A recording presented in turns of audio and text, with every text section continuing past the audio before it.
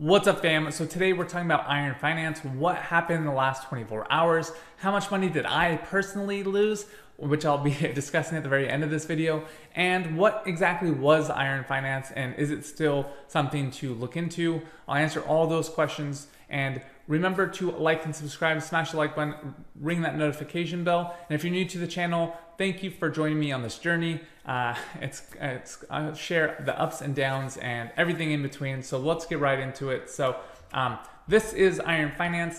It was a $2 billion project as of a couple days ago, and now it's just slowly getting bled out. And even though it's still at $244 million, which is quite a big number compared to other projects, they did lose a lot of their steam really quickly. And so pretty insane. If we look at the price of Titan, it was at $60 just a few days ago. Oh, maybe yesterday actually. And it has since been dropping to zero. And many people think that might be a rug pull, and we'll get into the details about it here shortly. But pretty much on their website it says do not buy anything.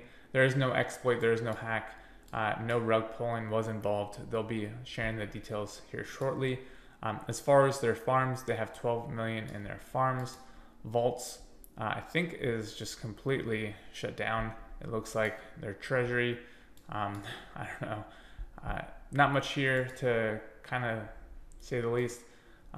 So what happened was Mark Cuban hit by a DeFi rug pull or what? So essentially what happened was, if we go to this anatomy of the downfall, there was no exploit or malicious activity from the reports received until now, simply a bank run where people kept cashing out and the token price kept falling.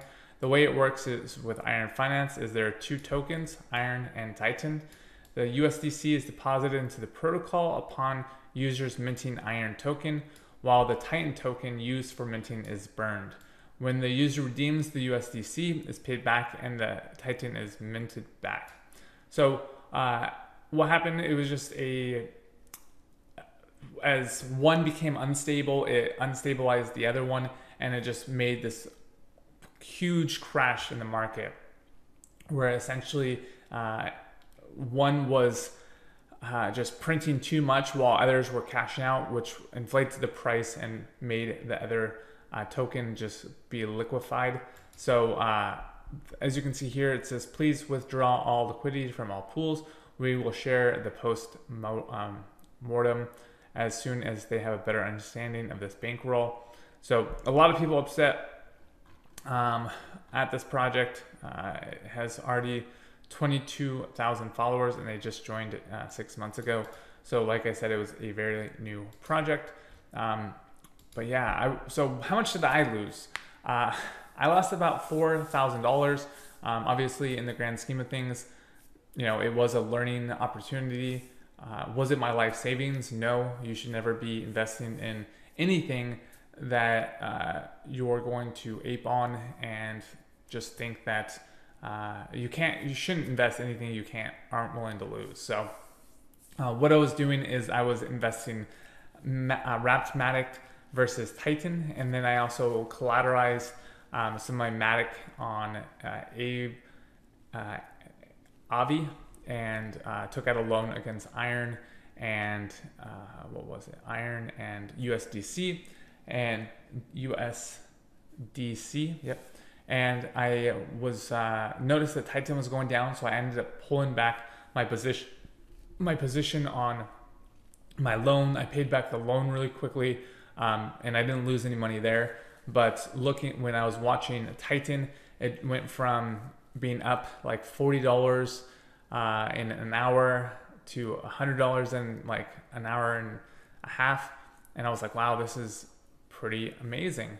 And then it dropped like $1,000. I was like, oh, that's really weird, and maybe I just was missing something. And then it dropped another 1,000, and I was just like, something's not up. So I ended up pulling out. I Good thing I did, because I would have lost all 6,000, but I only lost 4,000, so I was able to recover some of my investment. Not much, but it is what it is. Lesson learned, and you know, that's all I can say. Yeah, it was a learning experience, definitely, and just like anything, definitely understand the risks with your investing, understand and do your own research, and definitely be mindful of what you're investing in. And even if it looks like a amazing project at $2 billion, it could go quite low. That's just the name of the game in crypto. So find a project that you love. Be mindful of DeFi projects and just crypto in general. Understand the risks that are involved, and follow along on this journey with me, so you can see me get wrecked. That's it, guys. Until next time, remember to like and subscribe, smash the like button, ring that notification bell, and until next time, peace.